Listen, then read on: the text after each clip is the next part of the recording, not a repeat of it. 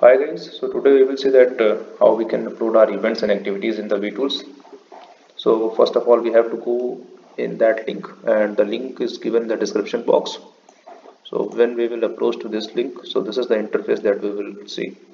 We have to click in the manage officers. Here we have to log in with our IEEE mail ID and password.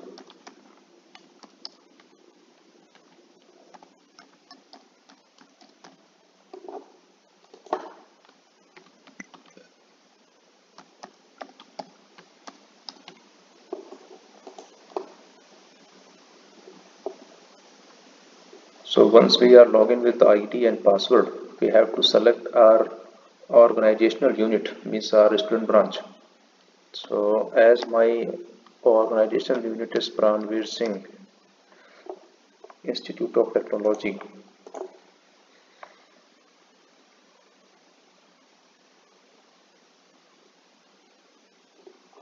So this is what we will see over here. So here we have to go to the vTools section. In vTools we have to go to the event section.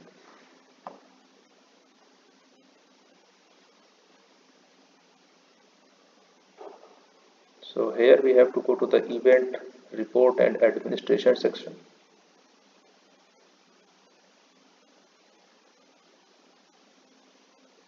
From here we can click to the schedule a new event. So basically this is the form that we have to fill for the event that we have organized. So here in this form we have to fill all the entries, we have to fill the title, we have to fill the start time and end time of the particular event, we have to select the category, either it is professional, technical, non-technical, administrative, humanitarian or STEM program or whatever it is. We have to add description and what was the header footer, what was the agenda of our meeting or the event, what were the keyword, and we have to also choose our event picture. So here we can see that there is a column of host.